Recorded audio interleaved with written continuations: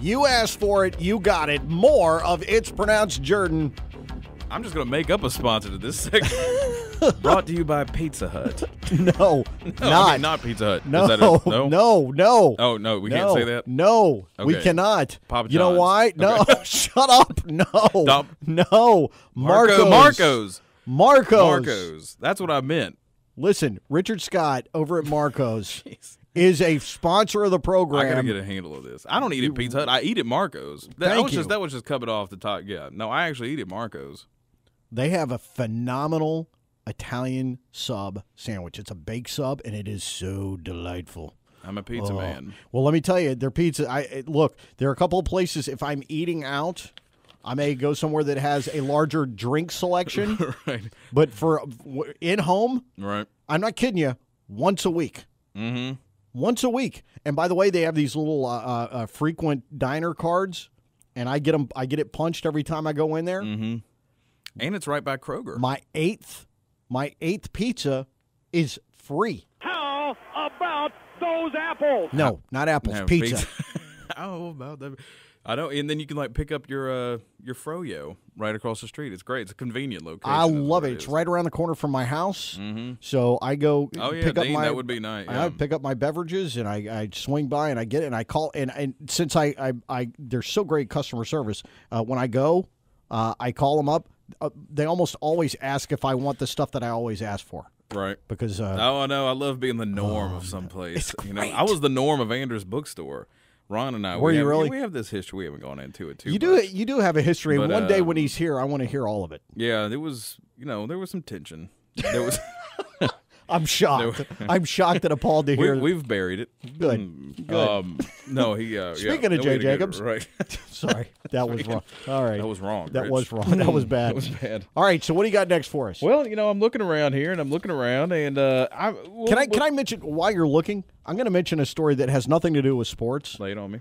But I saw this on the website, and it brought back so many memories. And it's a very small little story that you've got up there, but it's a picture from, I believe, the 1973 Glomerata of a co-ed in Haley Center puffing away. Oh yeah, Puffing away on a cigarette in Haley Center in class. in class. In the middle of class with a big old, and you can tell what it is. You know those? Oh, yeah. The round. They were about the size of a trash can, but the old Right. ashtrays that stood about the size of a trash can, and they had the silver tops that you could lift. It's the top of one of those is sitting on her desk. Right. And Totally. she, There's no more room for books or no, anything. It's while just she an just ashtray. while she just holds it in the air with a little flamboyant flare, I and know. just Aren't you in love? wasn't exactly the emotion that came over me. I but mean, you're just looking at this. It's great. And then, there's pictures. They had cigarette machines like around, in the door. It was a great time. What's sure if you were in, yeah, that's right. If you're into emphysema, It's a great time. yes, it was. Wait, what was crazy about that is I started talking with a friend of mine. What's crazy is I remember sitting in movie theaters. Mm-hmm. And seeing smoke. I remember when they began to, all right, no more smoking in movie theaters. That was a huge thing. I remember getting on an airplane when I was I think I was a junior in high school. And I was sitting in the non-smoking section. Right. 3 seats behind me. There's 9 guys Right. sharing a pack of Pall Malls. Right. But I was safe Right. because I was in the non-smoking I know, section. it was the good old days. It was crazy. Obviously, it's a horrible Sure, it's habit. bad. We don't. No, we do not condone. This segment brought to you by Nicoderm. You can pull that one off, right. by the way. Or Nicorette. Is it Nicoderm? I think there's both. Nicorette is Brought the to you by gum. both. Nicorette is the gum. Right. Nicoderm is the patch. Okay.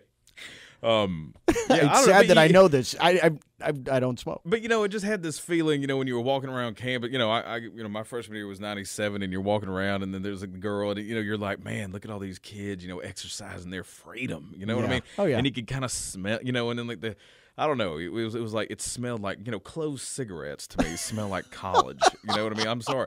You go by the old place. Kind of has a patchouli feel to it, Right, doesn't it? you know what I mean? Right, and it was just kind of like, I'm not doing it, I don't know, you miss things. You miss things. I have no idea where this segment went. I'm sorry. All right, but yeah, no, that's a great thing, and yeah, you should check out. There's something up right now that might it'll bring back some weird memories. You should check it out. What is it? It's called the Tale of the AU Squirrel Club. You should check it out. I'll look at that. I'll look at that. All right. All right. So what do you got next? What do you got next for us? What else did you bring? You got other things? Yeah, we got some. Yeah, we got something good, and it'll be something that'll soak up. It'll be good.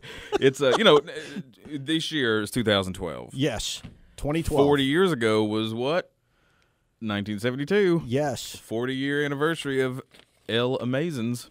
Oh, really? This year. That's right. And I'm sure there's going to be some big action. Anyway. Sure. So anyway, and explain it if people don't know what we're talking about. Right, 1972. Yeah, Amazins went 10-1. I think that was the record. 10-1, and we're expected to go like negative 10. They were supposed to 1. Yeah, that's right. Or negative 1 or whatever. Yeah, they were supposed to be horrible. Last in the SEC. Yeah, they were supposed to help other teams outside of the conference win. Exactly. That's basically what it was. They were supposed to be bad, and they went up against like number 1 teams like 3 years in a row, and all this stuff. Anyway, but it was, and then punt, bama, punt, of course. It's this platonic Auburn almost. You know what I mean? This great, my whole Disney and thing. This was it. You know what I mean? This is hardcore. Yes. This is what it is. And anyway, so an old writer you may have heard of, Louis Grizzard. Oh yes. Oh yes. I'm a big fan of Louis Grizzard. Me too. He loomed large over my youth. He did. Mine too. I mean, I actually had some audio cassettes of him because he would go. You wouldn't call them stand-up routines, but he would go speak, and they really were kind of stand-up routines. Yeah. And they made them into cassette tapes. Yeah, it was columnist for the Atlanta Journal. Yeah. I don't think it was the Constitution back then. Yeah, there were two papers. Right, it was the Atlanta Journal and the Atlanta Constitution. I think he wrote for the Constitution. Yeah, but and then little known, Rita, when he passed away untimely, Rita Grimsley, actually. Our old Rita. Oh yeah, Auburn girl. Oh yes, plainly. She took over for him, filled the gap for a while. Yeah. FYI, I didn't know that. Right. And anyway, so Lewis wrote a big column in '72, or I think it was early '73, about Auburn. Really? Yeah. Because he was a Georgia guy. He was a huge Georgia man. Huge Georgia guy. Right. And would take pot shots, turkey buzzards. Oh gosh. And do all that stuff. You know what I mean? As wasps. Those people would do. Dirt daubers. Right. But he so impressed by, the how's it? It's impossible to not be overcome. 72, with, right. Sure, I mean, everybody. absolutely. We were America's team. Well, the universe's team. And still are. Yeah. But yeah. But sure. Right. Egypt's team. Apparently. Egypt's team. Apparently. And anyway, so he wrote this column, and I was going to kind of read it. Yeah. About, Auburn. Let's see. Ladies and gentlemen, Mr. Louis Grizzard. I must admit, so this is after, by the way. So this is after the season. Okay. And everything. All right. And it's not just the football season. He's just talking about Auburn. He's talking in about general. Auburn. Okay. Right. All right. Just in general. I must admit the fact an Auburn man once saved my life has something to do with all of this. And I must admit further what follows will be completely biased. I simply couldn't allow the opportunity to pass without saying a few more words in behalf of the 1972 Auburn football team and in behalf of Auburn itself. I got my first taste of sin at Auburn. As many of us had. Amen, brother. Hello. Speaking of which. You should go to Morris Chapel United Methodist Church in Opelika. South Royal Drive, Sunday worship, 8:30. That just happened. That was fantastic. Right. What a great segue. I know. I'm looking for him everywhere. And my friend Riley, shout out, who writes for the site, was like, you got to keep it clean this week. Not only with the churches, but the laundromat. Absolutely. Both of them going to get you clean. 24/7, right. They'll get you clean. All right. I got my first taste of sin at Auburn. 16, or close to it, with a bottle of old something. An of-age friend had purchased at the state store up the road at Opelika. As I recall it now, I wound up in a lonely stall in the third-floor restroom of a fraternity house while the party roared onward downstairs. There, as my life flashed in front of me, and being grateful I had at least heeded my mother's words not to smoke in class, a kind Auburn student, a veteran of such incidents, wet-toweled me back to health. I never got his name, But I've been forever grateful, and I've held a warm place in my heart for Auburn ever since. How about that? Although I sought higher, quote-unquote, education elsewhere. It is with that preface, I hereby state, I do indeed hope Auburn wins its Gator Bowl game against Colorado. And they totally did. Sidebar. And that is the signal for all my poison pen pals from down the road in Tuscaloosa to start buying stamps. Auburn. I think of purity for some reason. Of nothing to do but go to Tumors and talk about what you talked about the day before and the day before that. Of a low hippie ratio on campus. Even up until like the 90s, reporters writing about Auburn would talk about you don't see any long hairs down at Auburn, and there was one thing about like Pat Dye's the '89 team, and the girls wear bras. Morris Chapel, United Methodist, or Pierce Chapel in Beauregard, or Hopewell. Hopewell. Let's see. They're giving out of a low hippie ratio on campus of real grass. Amen, Suge. You know what? We need some mood music for this. Turn it up. All right, go ahead. Okay. Of real grass growing on the football field. Oh yes. Of grown men in sweaters and open collared shirts. Absolutely. This is with 50-yard line seats. I think of Gerald Rutberg, a friend of mine who edited the college newspaper at Auburn and used to ask me every day how I thought the Big Blue would do against whomever. Of Bottle, Alabama, which is actually a suburb of Auburn. It's actually a acre of land. It's a bedroom community. Right. Of the year outs.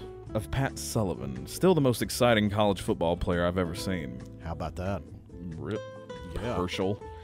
This is pre-Herschel. Yeah. Was it? Yeah, Okay. This is pre-Herschel. 10 years. Whatever.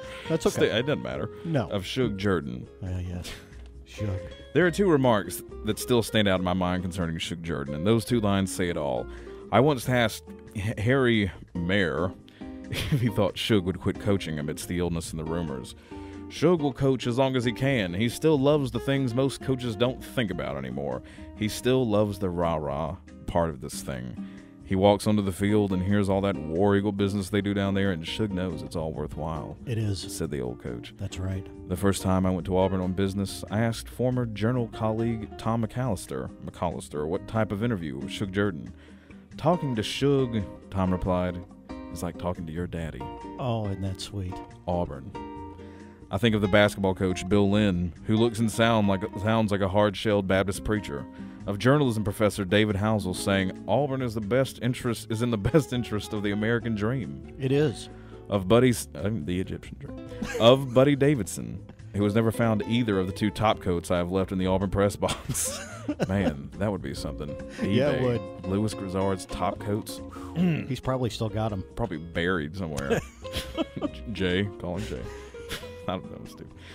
Of Bill Beckwith, the worst, our former media director, dude. Yeah. The worst golfer in the history ever to score a hole-in-one in history. Wow. Of a golf tournament they had at Auburn once and the beer they carted to you on each tee.